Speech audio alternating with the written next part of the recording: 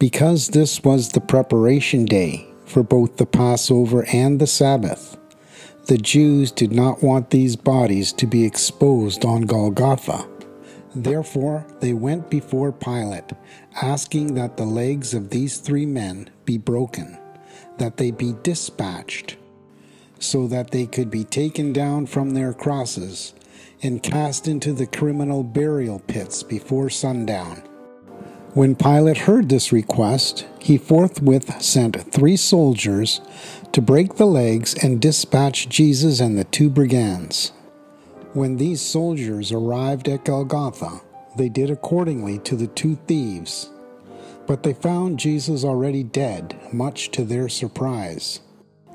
However, in order to make sure of his death, one of the soldiers pierced his left side with his spear.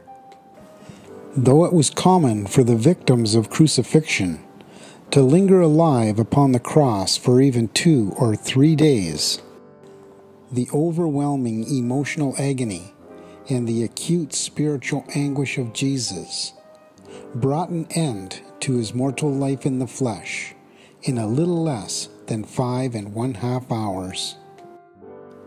The Urantia Book, paper 187, section 5, paragraph 7.